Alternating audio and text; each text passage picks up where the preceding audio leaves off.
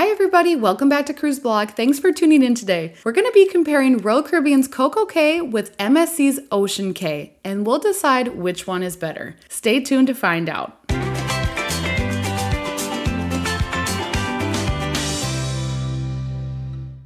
All right, let's be real. What is there not to love about visiting a cruise line's private island in the Bahamas? You have white sand, beaches, crystal blue waters, and incredible views. That's a yes, please, any day of the week for me. Royal Caribbean's Perfect Day at CocoCay and MSC's Ocean Cay MSC Marine Reserve both have two fantastic private islands located in the Bahamas. I had the opportunity to explore both of them, seeing all that they had to offer. Equally stunning, both islands are incredible but have different amenities and distinct vibes from each other. Food options, drinks, pools, activities, bars, and cabanas were all tested to see how the two islands stacked up against one another. And here's what I found out. First, let's do an overview of the island, and we'll start with Ocean Cay. MSC's private island is located in the western Bahamas, about 20 miles south of Bimini.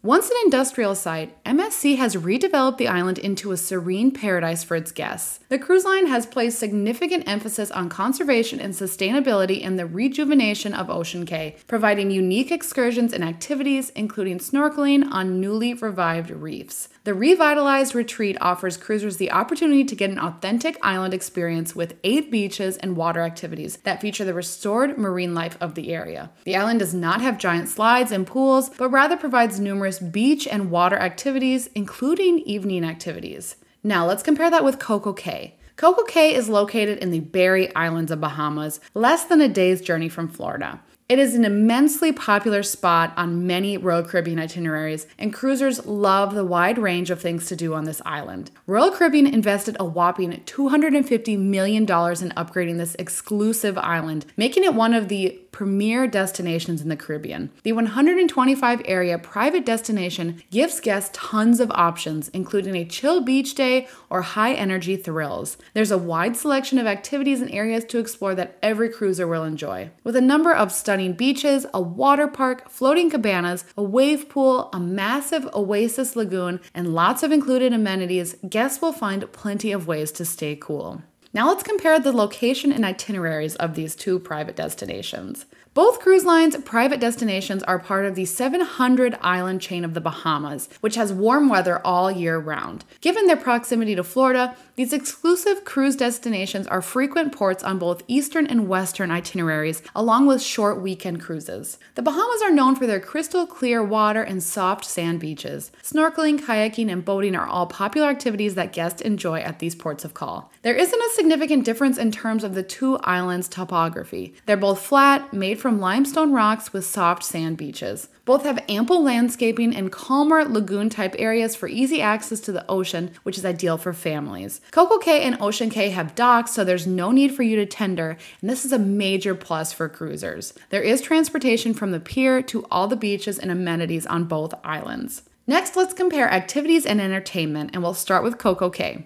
CocoCay offers a wide range of activities and amenities on the island to suit cruisers of any age. The Oasis Lagoon is the largest freshwater pool in the Caribbean and has a fun atmosphere with a swim-up bar. There are plenty of beaches throughout the island, such as Chill Island, South Beach, the Harbor Beach, and that is an ideal place for families. There's full range of water activities such as kayaking, snorkeling, and jet skis, as well as Splashaway Bay, which is a complimentary kids aqua park. A centerpiece of the island is its Thrill Water Park. For an additional fee, guests are treated to sky-high water slides, the tallest in the Caribbean. They also have a wave and adventure pool and cabanas throughout the island. Guests have access to free chairs and loungers all around the island as well. Land-based activities include volleyball, basketball, table tennis, giant chess, and entertainment throughout the day. Other activities for a fee include ziplining, balloon rides, and shopping. A major highlight of the island is the Coco Beach Club, with dreamy, over-the-water bungalows, a restaurant, a bar, and an infinity pool. Guests of the beach club can indulge in lobster and steak in a stunning open-air restaurant.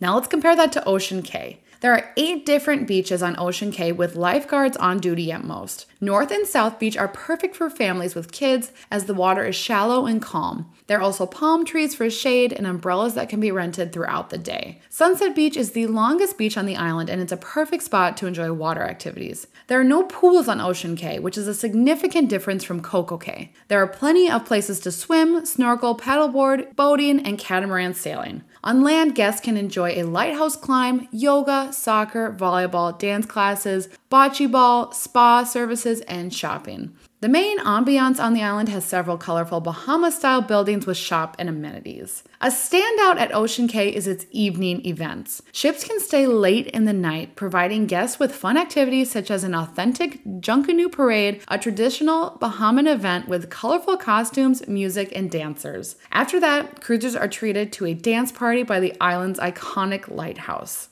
Next, let's compare food and beverages, and we'll start with Ocean Cay. There are plenty of complimentary food options on Ocean Cay. Seeker's Food Court is an open-air venue that offers a buffet of barbecue classics with some Bahama flair. There are food trucks like beach shacks throughout the island that serve hot dogs and hamburgers, which are also free. A lunch buffet is offered on board to guests who prefer to return to the ship as well. Suite guests can enjoy their own special meal while on the island at the Ocean House restaurant. Additional options and cost include the Smiling Fish and Coffee Bar, which has a huge array of ice cream. It's also a classic coffee spot that serves freshly brewed whole bean and ground coffee, espresso, and cappuccinos. There are also a lot of bars on the island, including the unique Lighthouse Bar, which is adjacent to the 100-foot lighthouse. A casual spot, this is great for drinks and music, including a live DJ. For an authentic island hangout, try Springer's Bar in the marina area. Let's compare this to Royal Caribbean's CocoCay. Similarly, CocoCay has a number of free food venues, including the Snack Shack, which is legendary for its chicken sandwich. There's also the Chill Grill and Skipper's Grill with an assortment of food choices. Royal Caribbean fans love the island's mozzarella sticks, which is a perfect afternoon snack. For a more upscale experience, cruisers can dine on filet mignon and lobster at the Coco Beach Club for an additional price.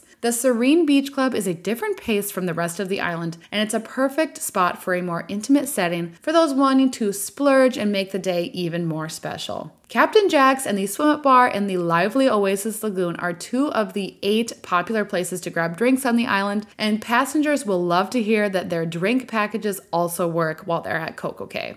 So what are the key takeaways?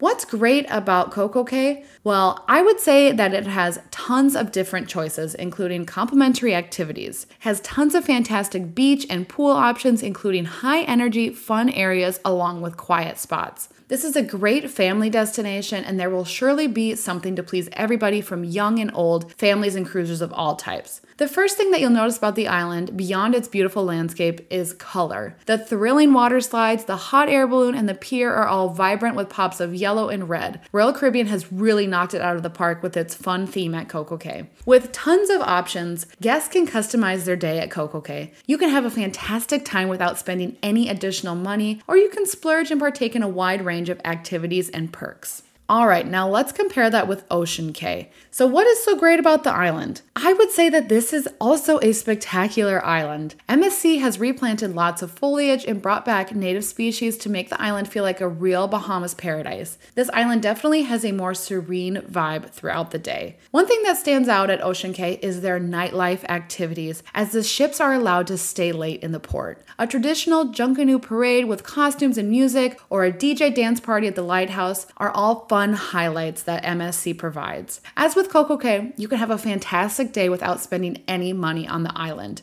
Guests in MSC's Yacht Club suites enjoy exclusive access to the Ocean House Beach, cabanas, and the Ocean House restaurants, which has an upscale menu of seafood and other culinary delights. CocoCay does not have a suite-only area, so that is a difference to consider. All right, so what's the final verdict? There's no doubt that cruisers will have a fantastic time on either of these private islands, and there is plenty to do without spending any money. These islands, however, are different, and which is best boils down to your personal preference. CocoCay offers slides, pools, and a lot more of the traditional resort and water park attractions. Many of the activities, such as the well-marketed Thrill Water Park, are an extra charge. Their Coco Beach Club and overwater bungalows are superb for those wanting to splurge as well. Ocean Cay, on the other hand, has no pools in keeping with its more natural feel, but there are still plenty of places to swim that are shallow. Has a more quiet paradise feel with plenty of open space. MSC's done an excellent job of making you feel like you have stumbled upon a Bahamas island lost in time.